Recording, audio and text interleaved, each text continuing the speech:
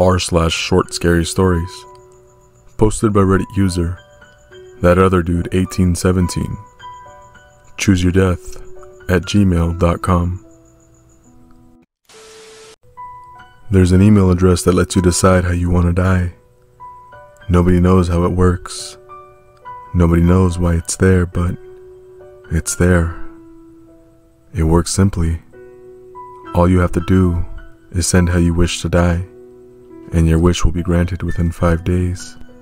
You don't need to be specific. You don't need to put in anything extra. You don't even need to put in your info. They know. And once you send it, there's no turning back. Did you wish to die from a stabbing? Did you wish to die a hero? Did you wish to die from something inappropriate? Your wish will be granted. People die in their own beds from a hooded figure stabbing them to death. People die saving others from fires. People die doing something inappropriate. People die. I want to die too. I desperately want it to end. Life is impossible for me to continue to go through, and I don't want to live anymore. But I'm too much of a coward for suicide, so I went for the better option. I didn't want to die painfully, and I didn't want anyone to mourn over my death. All I wanted was to leave the world peacefully, and let everyone else who used to be in my life live out their wondrous lives. So I raised my fingers over the keyboard and typed. I wanted to die painlessly, and not to have anyone weep over my death. 1 day passed and I was still alive. 2 days passed and I was still alive. 3 days passed and I was still alive. 4 days passed and I was still alive. The 5th day was the day of a party.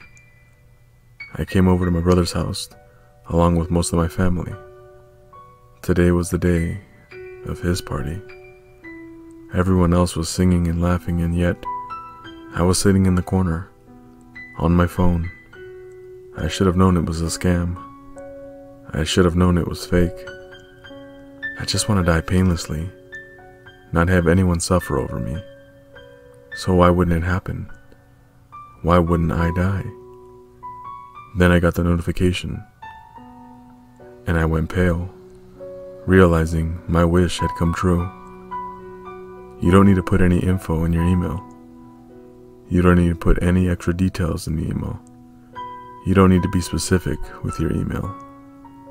But God, I wish I was more specific. I looked up at my family, enjoying themselves, completely unaware of what was about to hit them, as the words ballistic missile burned into my mind. Our next story is entitled Death Clock. Cause of death, an attack. Time of death, 2 days, 17 hours, 28 minutes, and 29 seconds. I stared at the clock in confusion. It was a tiny digital clock that looked like it was made of wood. There were words carved into one side of the wood, only next to the cursive, time of death. It was the kind of watch you would find on a cheap watch or alarm. But this wasn't a clock. It was a countdown. 2 days, 17 hours, 26 minutes and 52 seconds. It was a threat. I looked down the street to see who put the clock on my porch, but nobody was there. No people. No cars, nobody. I suddenly felt sick and hurried back into my room, slamming the door behind me.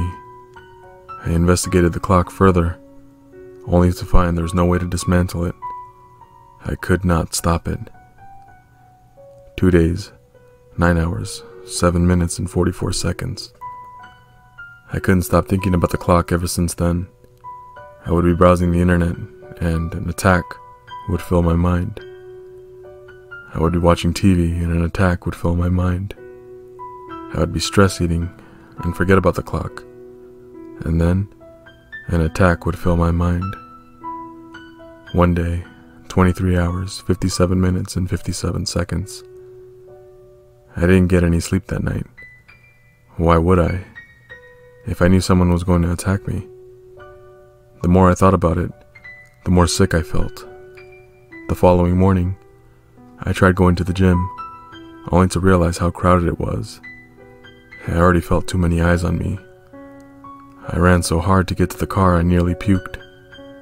One day, 0 hours, 59 minutes and 2 seconds. I boarded up the doors and windows. I knew it was extra, but the idea of someone breaking into my home and murdering me was too risky. I even tried destroying it, but it wouldn't break. It wouldn't even crack. 0 days, 4 hours, 28 minutes, and 1 second. I locked myself in the room. I'm holding a gun, still waiting for someone to break in. I'm waiting for someone to attack me. I'm waiting for someone to kill me. It's hurting me inside to know that it's coming so soon. I'm sweating so much. My chest burns, and it feels like I can't get comfortable anymore. 0 days, 0 hours, 0 minutes, and 19 seconds. This is it, I realized. This is how it ends. I closed my eyes and waited for the gunshot, or the stabbing pain of a knife, of anything from anyone. But the only pain, the only attack I felt was inside. As my clock began to beep, realization suddenly washed over me as I felt unbearable chest pain. Our next story is entitled School Bus. I woke up far too early in the morning to a car honking outside my window. Groaning, I forced myself out of bed and staggering to the window to see whatever the hell was making so much noise. It wasn't a car. It was a bus. A school bus, to be specific. I remembered. Today was September, and everyone was going back to school. I guess my neighbor had kids who he was taking to school, because the bus was right outside his house. But if it was going to be this loud, this early, I was going to consider moving. I yawned, staring outside as my neighbor came out of the house, wearing his bathrobe. He was yelling at the bus for making a ruckus, it seemed, but no children were with him. What gives? I noticed that the bus stopped honking. My neighbor noticed it wasn't getting a response and came up closer to the bus, screaming vile language at the door. The window to the door, no, the windows in general, were a murky black, making it impossible to see inside. And as I looked carefully, it dawned on me that the bus didn't have any license plates. As the neighbor kicked the door with one last yell, the door slammed open with a bang. Children rushed out of the bus, but they didn't look like children.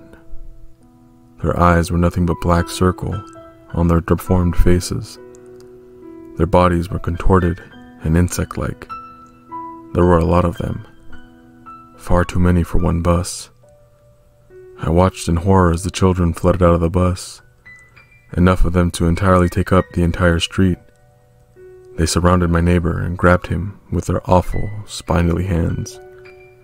My neighbor was able to make a few get away from him, but there were too many for him to fight off. The children packed around him, surrounding him, and pulling him into the crowd, swallowing him up. And then, the creatures dragged him back onto the bus, and the door slammed shut, leaving no trace of the children or the neighbor. The bus hesitated for a second, and then slowly drove forward to my house. It stopped in front of the yard and started honking at an inhumane speed, and the doors were already cracking back open. Our final story of the night is entitled Alone. I am alone. I don't have any friends. I don't have any family members who care about me. I don't even have a love interest. I'm just a loner. That one person you see walk past you, that you just ignore, because you know you'll never see them again. Everyone in my life is like that. Everybody ignores me and I'm alone. I try to make friends, but none of them like me. They ignore me, tell me to go away. They insult me, and it hurts. It hurts knowing nobody likes me, and I am alone forever. I try to be kind to people. I hold doors open for others. I give money to the homeless people. One time, I even walked an old lady home when she claimed to be lost. She looked so frail and innocent, and I knew she was alone too, so I helped her. She looked at me, smiled, and said that she would give me one wish. I didn't know what she meant. Maybe she was so alone that she had started to go crazy. But under my breath, I simply said, "I wish I wasn't alone," and left. It first came when I was in bed. I woke up to the window opening, and it climbed into my room. Its eyes glowed white, and they were focused on me. It stood there all night. I know because I did not sleep. And it followed me. Every time I turned around, I would see it staring back at me. Its hideous mouth smiling wide, a grin full of razor-sharp fangs.